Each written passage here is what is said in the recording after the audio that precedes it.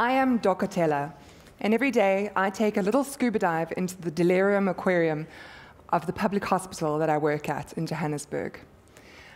In my 4th year of medical school, I was tasked with taking blood from a patient who'd had a heart attack or something similar, and I managed to poke and prod the guy so much that I fainted next to his bedside and came to kind of dangling from his bed.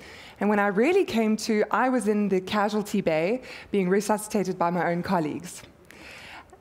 At that stage, my colleague asked if I wouldn't perhaps consider another career, which, looking back, perhaps I should have. South Africa's medical program is structured in 6 years. You start off in your first year, a small fish in a big pond. You go through to 4th year, where you start interacting with patients and are unleashed onto them. And by 6th year, you're a slightly bigger fish in a slightly smaller pond. You graduate, and now you're a doctor. Mercedes wants to sell you a car, banks want to give you a bank loan, the future looks very bright, and you are now the dokotelas of the country, so to speak. Dokotela is Zulu for doctor. No one tells you at that stage, though, how lonely it can be standing in an 8-hour surgery, for example, how much blood is actually involved in doing medicine, and how harsh it can be, hammering away at people's bones, drilling into their heads. It's very gruesome and certainly very visceral on a day-to-day basis. You soon realize as a medical doctor that you don't really need to be that smart, nor do you need to be that patient or kind, but you certainly need to have endurance, stamina, no affinity to sleep whatsoever, a mildly neurotic personality, and probably some narcissistic or sadomasochistic tendencies within you. That is most certainly evidenced in your first 36-hour call, if not before then, where you are likely to be spat on, coughed on, passed on, bled on, and I started wearing Wellington boots to my call after the first one, where my socks were soaked with who knows what.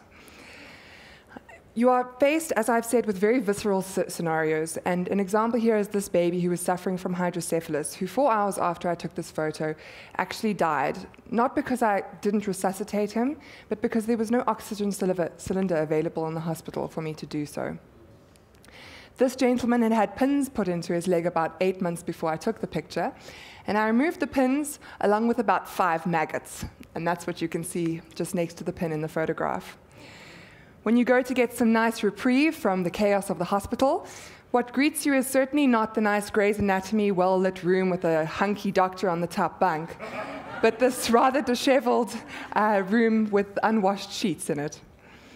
And then you're called to see a baby who's 4 months old with multi-drug-resistant TB, who has to spend 6 months in an isolation cubicle. The scope of things that we see as young doctors in this country, or doctors in general, is very, very heart-wrenching. Fetuses abandoned in casualty with no one to claim them, removing butternuts from men's bottoms as they fell on them, and all range of things that are both comical and also incredibly devastating as dokotelas, so to speak, in the country. So one asks, how do you cope? How do you get through every day trying to be patient, trying to be the kind doctor that everyone expects you to be? I had an idea one day as I took blood from a patient with leukemia for the umpteenth time, and he told me the next day was his 18th birthday and he'd be spending it in hospital. So I baked him a cupcake, and I baked cupcakes for the whole ward, including the staff and the nurses. And for that day, everything was just that little bit better. I started letting patients use my cell phone to call friends and family because they were distressed. I let kids play with my stethoscope. I wore brightly colored scrubs to work.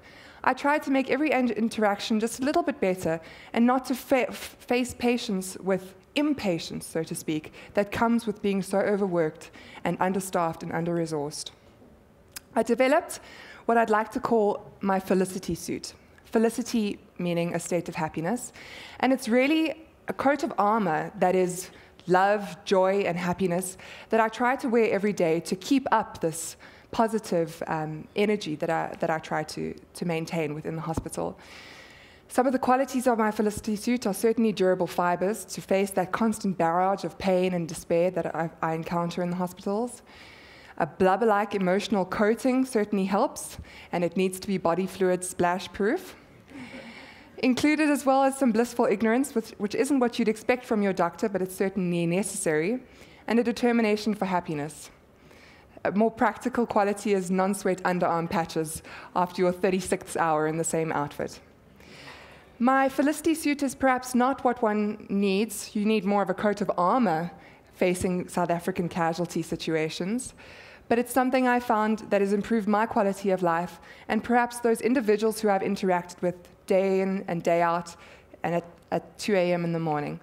The design's not perfect, but I'm working on it. Thank you.